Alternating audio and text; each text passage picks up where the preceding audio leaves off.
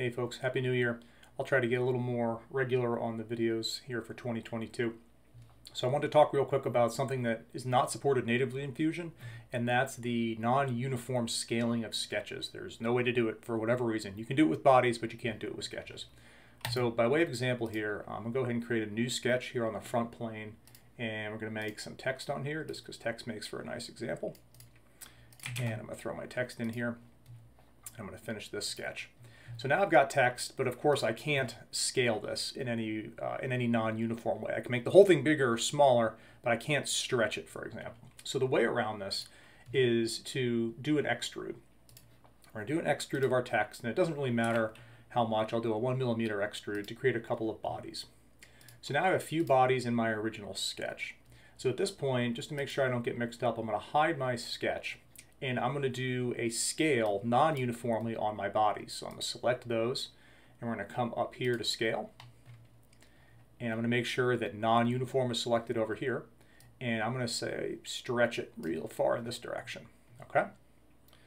Now I've got two bodies, and importantly in the timeline, I've got a scale operation. At this point, I'm going to create another sketch, and we're going to make it on the same face. And what we're going to do on this one, I'm going to hide the original sketch, but I'm going to leave my bodies presented. And I'm going to bring up the project option and make sure that this projection link option is checked off. Now I'm going to select the faces of those two bodies and hit OK. Come up here now and hide those bodies. So now what that'll do for me is that'll create a sketch that has essentially the text on it stretched to the appropriate amount. Now, because the order of operations that we did down here, we can actually go back and do a couple of different things. One, if we edit our original sketch in the original text in our original sketch,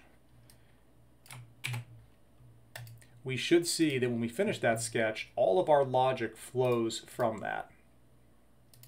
So now we have A, B, and it's stretched. And obviously the reason that happened is because our bodies are derived from sketch 1, our stretch is applied to the bodies, and our secondary sketch is derived from the project of those bodies. So this isn't the ideal way to get this done, but it does get it done in terms of a way to get stretched or non-uniformly scaled sketches.